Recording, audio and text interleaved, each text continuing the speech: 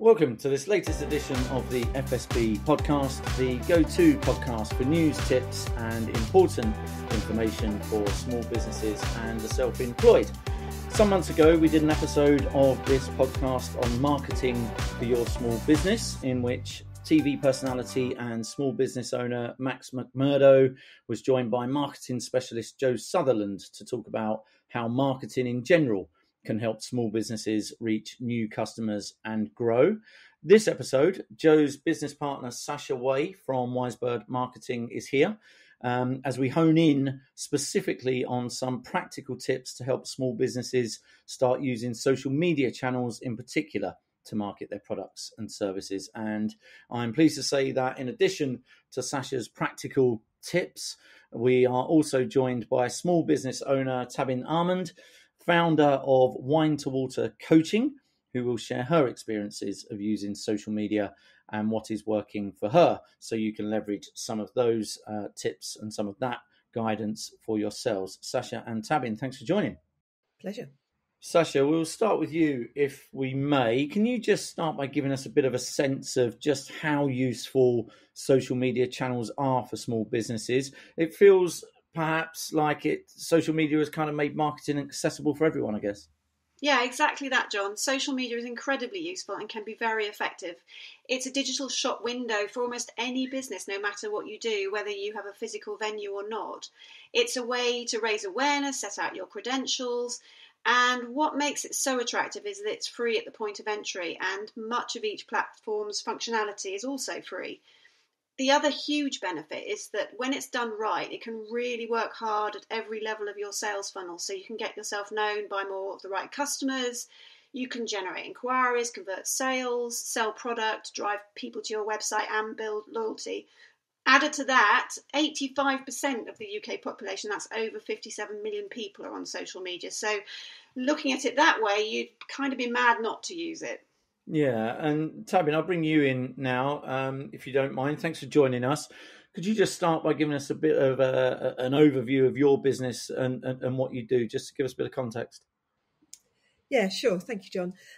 I'm a certified alcohol addiction coach, and I work with anybody who is unhappy about their relationship with alcohol. They don't need to be a full-blown alcoholic as such. And I'm really passionate about removing the stigma around problematic drinking. In my view, and the method that I coach in, it's not the individual that's at fault. It's a substance, this addictive substance that is omnipresent in our society. And I offer coaching both one-to-one and through reset retreats that I organise, which are women-only retreats. And I'm also writing a book about why we should be rethinking the sort of well-being programs that we run in organisations and businesses to include a conversation about alcohol, because it's kind of the missing piece in the jigsaw. So that, again, ties into changing the corporate culture a bit. Yeah, brilliant. So you're kind of a coaching business, a small business that specialises in coaching. How exactly are you using social media channels to reach your audiences, and how long have you been using social? Well, I've been using social really since I went full-time in my own business. There was a period where I was working full-time for an advertising agency and doing this as a bit of a side hustle. But once I'd resigned and was full-time in the business, I started using social sort of seriously. And I use it really at the start of the process, the getting to know you stage. People need to like me, but know me, like me, and trust me before they're going to buy from me, particularly with such a sensitive thing, a sort of stigmatized area as alcohol. So in my posts, I would kind of tell a bit of my own story, share my story, so that making myself vulnerable helps people feel, oh, I'm not the only person like this, and she gets me. There's so much in common. And I also give valuable content in the form of tips and tactics. And those are the things that will hopefully make them like me because I'm giving them useful stuff for free. Yeah, that's great. And what sort of results are you seeing? Have you got an example, perhaps, of how your use of social media channels has actively had an impact on your business?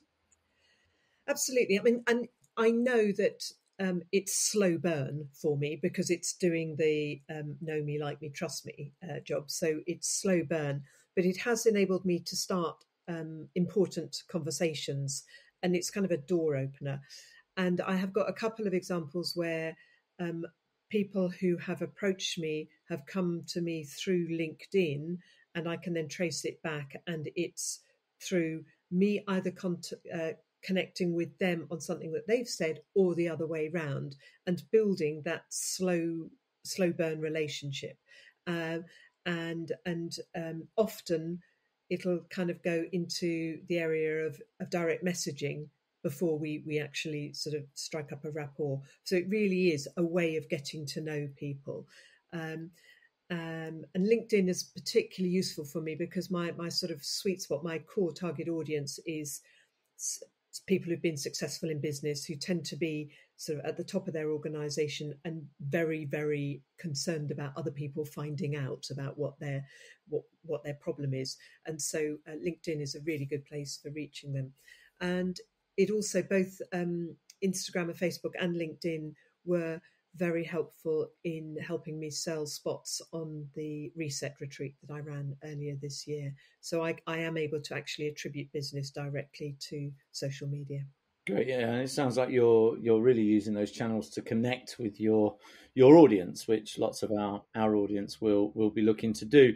For those that are thinking we should be using social media channels a bit more, or starting to use them, what would you say has been the biggest challenge, or perhaps one thing in particular that they might want to keep in mind and consider? Well, for me, the biggest challenge with social media is that I am not a digital native, to put it mildly, and mastering the tech would have taken me ages. I'm not particularly gifted when it comes to technology. I'm getting better, but it's not my comfort zone at all. And I realised that I would make a lot of silly mistakes, and there's a huge amount to just know, like what length of video to run, whether I should be doing stories or reels, and that seems to change the whole time, with the algorithms, etc. How many hashtags should I have for this platform versus that one, and what shape and size of photo should I use? And it is complicated. It really is. Well, certainly for my brain. And my view was that I could lose hours every week trying to do this and still not do it very well. And really that's where Wisebirds come in. We quickly established what the strategy was for social media, and then the actual delivery of it, I kind of feed them broad content, and they turn it into the relevant material for each platform, and we agree a schedule of posting, etc. So it's just taken hours of pain out of my week, and it's been done an awful lot better than if I was trying to do it myself. Yeah, Sascha, Tabbin mentioned there that LinkedIn is particularly useful for her channel. Is there a sense here that sort of some sectors and some types of businesses are better suited to certain social media platforms? Yes, absolutely. And you can roughly break it down into business to business and business to consumer. But really, it's about who your customers are, which social platforms they are on, and what products you sell. There are 35 million UK LinkedIn users. And then those users have company profiles as well on LinkedIn. So LinkedIn obviously works best for business to business, whether you're selling widgets or services. But then there's Facebook. 66% of the population's on Facebook. It tends to be less, not so much the under 30s anymore. And if you're under 20, then nobody's on Facebook anymore. But 35 to 55s, that's the absolute sweet spot. And Facebook is great for creating communities. So if you're a business that are looking to talk to a local community, or you want to create your own community, it's a great platform. An example of that is one of our clients is a food delivery service that delivers local seasonal produce to customers in local areas. So for them, Facebook groups has been really effective. Instagram, again, there's 30 million on Instagram. The majority are females. Because Instagram has led the way and make it really easy to load, create and edit content relatively using photos and videos. It's brilliant for lifestyle brands, visual products, fashion, beauty, homeware. But as Tabbin was saying, it's also an ideal platform for trainers and coaches and business services to allow you to build awareness and trust and demonstrate your credentials. And then, of course, there's TikTok, which is the fastest growing platform in the UK. It's quite difficult to estimate how many people are on it because estimates vary from sort of 9 to 23 million. But what's interesting about TikTok, it's really becoming much more used by 40 plus women, Gen X as they're called. And that's the biggest growing audience. And again, TikTok is absolutely brilliant if you have a product that solves a specific problem. And again, for specialists in finance, marketing, health, cooking, you name it, if you can demo your skills, provide tips, advice, TikTok is a brilliant place to be. And the other thing about TikTok is that the content is evergreen. So this means that unlike some of the other platforms where you post something and the reach basically dies away after a day or a week, TikTok, your content will be continually reserved up, and that's the same for YouTube. So, there's a whole variety of platforms out there, and again, it's really about what your business is and who you're trying to target. Yeah, that's really helpful. In a moment, you're going to share some practical tips for small businesses looking to get going with their greater use of social media channels. Just before you do, I want to return slightly to the sort of question of resource and how long it takes and how much time you might have to commit as a small business to this. One of the things we always hear is that our audience is time poor and they want to focus on their core activity, whether it's their cafe, their hairdressers, the products that they make and manufacture and sell, or the consultancy services they want to be with their clients. So how long, Tabbin, maybe you first, how long does it take you? I know you use an agency to support you, but how much time every day or every week are you dedicating to actually marketing your business through social channels?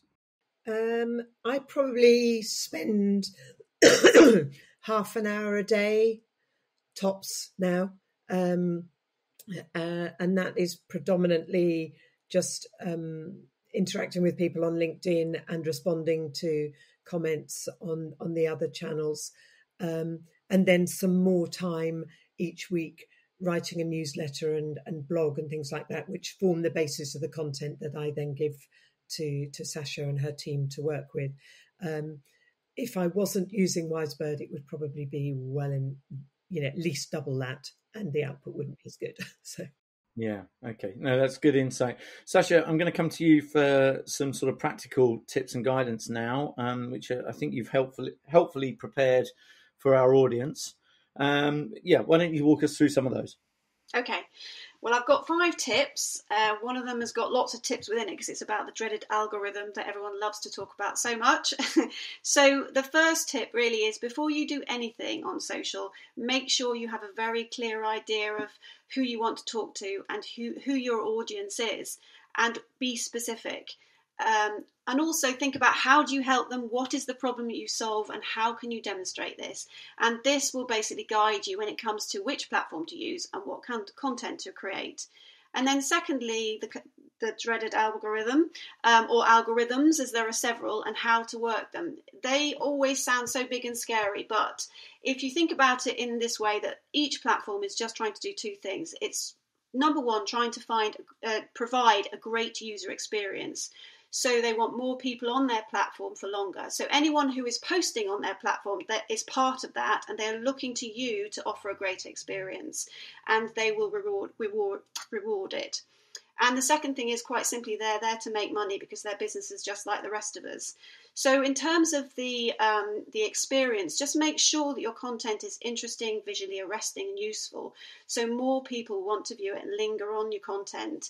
And in addition to that, you need to take advantage of all the functionality that each platform offers to help you increase your visibility and reach. Essentially, that's about completing all the bits and bobs like your bio, because bios are keyword sensitive, and that means simply that you must use words to describe your business that people would use in a search on Google. Don't use oblique terms or slightly off the beat terms because it won't help you. Add your location, for instance, if you're a local business, and you can do that in your bio and your posts. And you need to research and use the right number of hashtags because it does differ across each platform, and you need to put them in the right places. So, for instance, on Twitter and on LinkedIn, you put them within the text of your caption, but on Instagram and Facebook, you put them at the end. And also you have to be careful with external links and use them in the right places as well, because if you just dump them into your caption, you'll kill the reach on Facebook. So use them in your bio, use them in link stickers, use them in the right place for each platform, and post consistently. If you can't post every day, which, let's face it, not many businesses can, prioritize posting consistently. Whatever you decide to do, once a week, twice a week, do it consistently. And then finally, on the engagement story, it is a social network. So really, as much time as you can put in answering comments, liking and commenting on other people's posts is really, really important, because that tells the algorithm that you are sort of live and active and valuable user on their platform. And finally, just a mention of paid. Paid can be a very effective way for relatively small amounts of money to push your message further to the right people, because there is such a large amount of data, particularly with Facebook and LinkedIn, and you can target people by location, demographic, behaviour and interests. And for as little as £50 or even less on Facebook, you can actually get really good results. But the thing I would really urge everybody is on paid ads, you have to be very specific. You have to have a specific objective, and you have to you have to let people know what action you want them to take as a result of seeing that ad. Otherwise, you will not get traction. So it needs to be click a link, go to the website, buy this, take up this offer.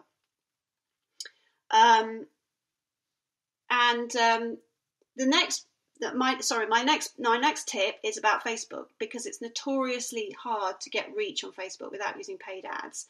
But one way to do this, I've already mentioned it actually, is groups. If you research Facebook groups that are relevant to your business, for instance, if you're a local business and you want to target local areas, or you target mums or females, if you share your posts into relevant groups, it will supercharge your reach for nothing.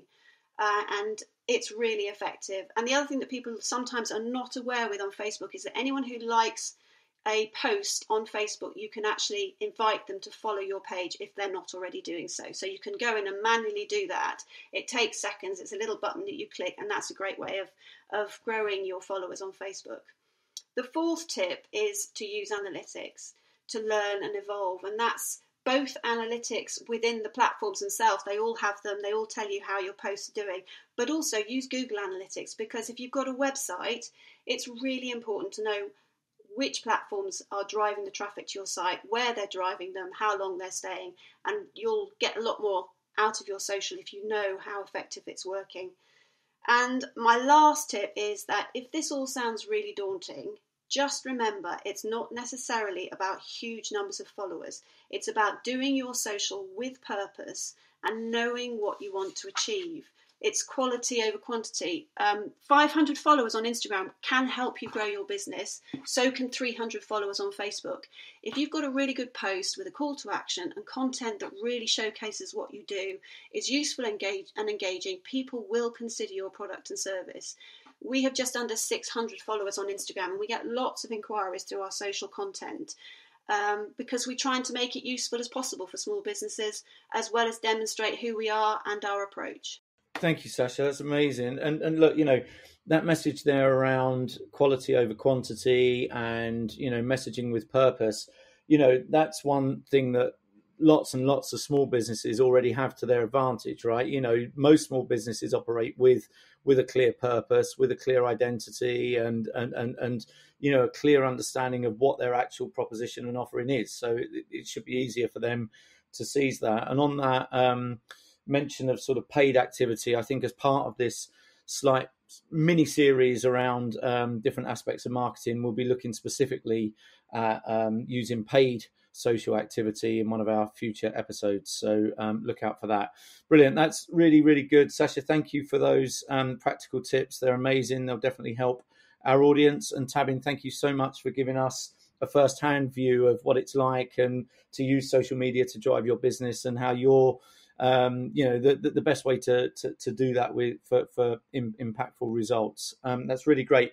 That brings us towards the end of this episode of the FSB podcast on tips for social media marketing. And I'd like to thank both Sascha and Tabbin for giving up their time and sharing their experiences.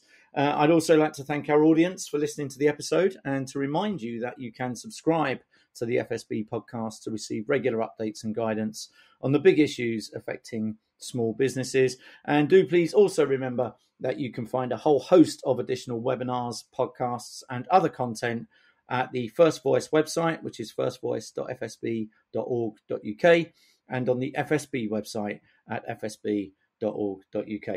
Thanks very much for joining.